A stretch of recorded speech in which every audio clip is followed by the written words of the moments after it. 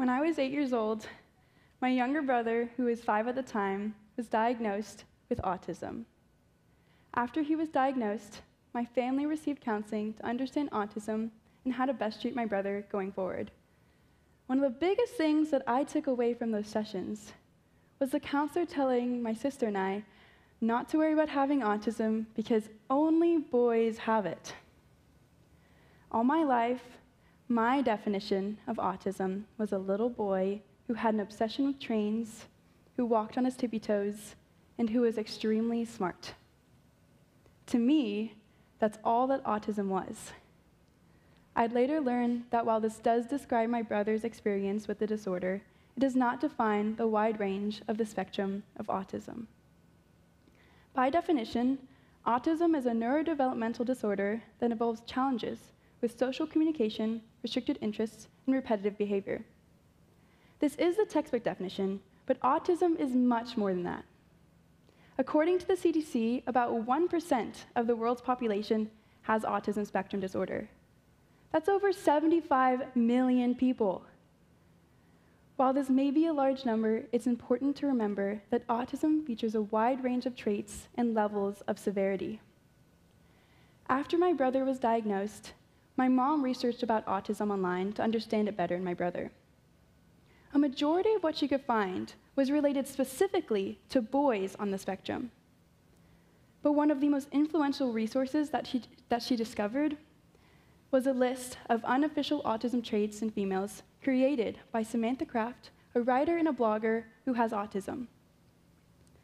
This list details overlooked symptoms specifically in girls with autism. My mom realized that she identified with many of these traits, and this was the missing piece that led her to advocate for her own autism diagnosis at the age of 52. After she was clinically diagnosed, my mom told me about her autism. I began to wonder, how could she have gone so long without realizing this about herself? She then explained to me and my sister the list of unofficial autistic traits in girls. I was 19 years old, and I had never considered that I might have autism, but while hearing her read this list, I realized that I identified with many of these traits. I'm naive. I escape routinely through imagination and daydreaming. I rub my hands together when I'm happy. I have a tendency to overshare. I raise my hand too much in class. I have a remarkable memory for certain details. I'm highly empathetic, and I train myself in social interactions by studying other people. I went to a psychologist, and she clinically diagnosed me with not only autism spectrum disorder, but also attention deficit hyperactivity disorder, or ADHD. At first, I felt a wave of relief consume me, because I now understood why I thought and interacted the way I did. It was an amazing feeling. I had a new understanding of my brain. I could put a name to the reason why I had difficulties with certain aspects of my life. Unfortunately, after the relief, then came the grief. Why is it so much harder for me to communicate my emotions to other people? Why does my brain find social interactions so challenging? Why do I get overwhelmed to do something small like my laundry? The grief stemmed from the fact that most people have a natural ease with things that I find exceptionally difficult.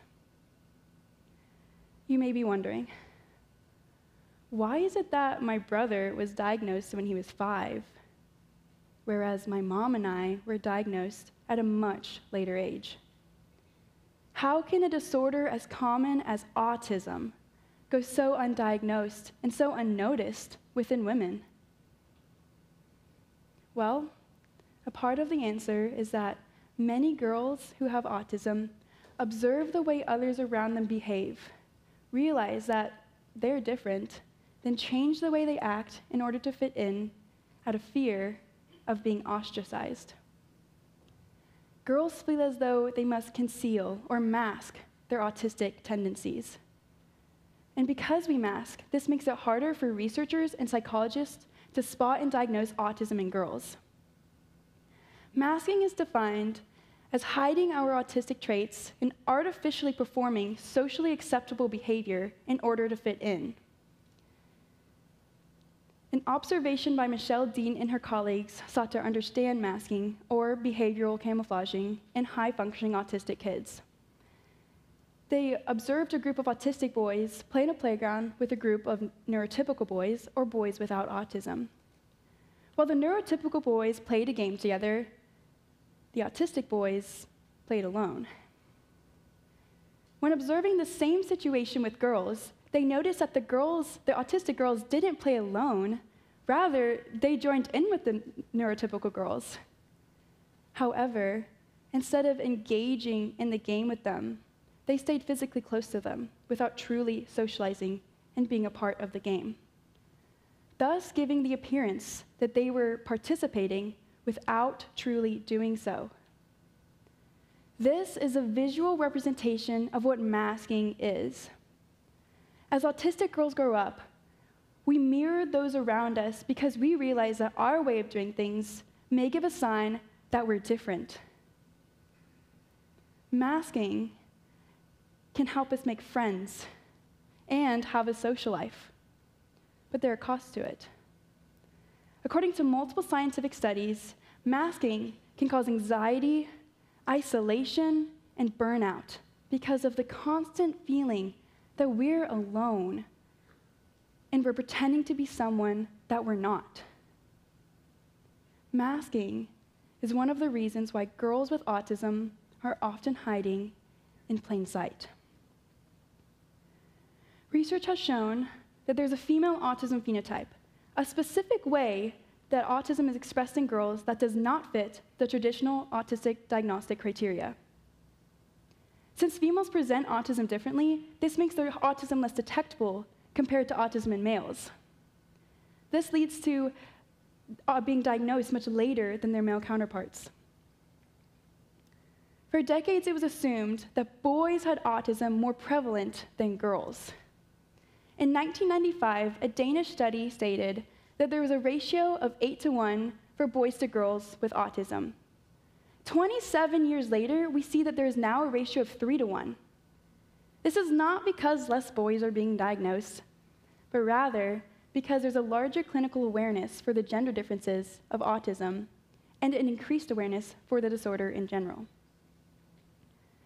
Regardless of the increased awareness, the stigma around autism persists in our society and often prevents individuals from seeking an autism diagnosis. In a study, it was found that neurotypical participants rated videos of individuals with autism as less likable.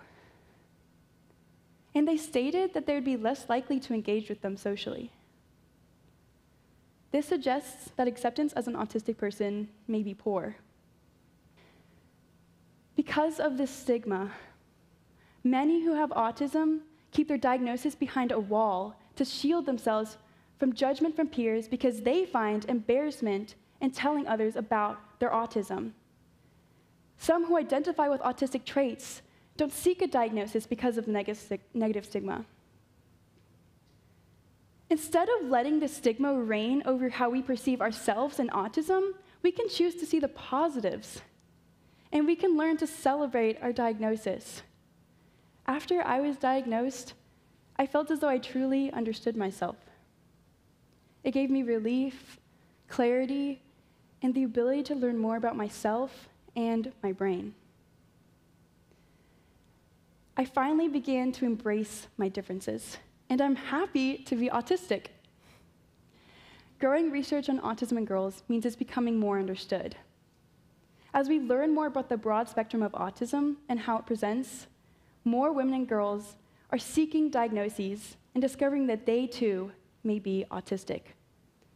When girls are able to accept their diagnosis, more research can be conducted about the different ways that autism is expressed. It's a cycle that can help break down the stigma. There is beauty in the spectrum, I encourage those of you with autism to unmask and be your genuine self.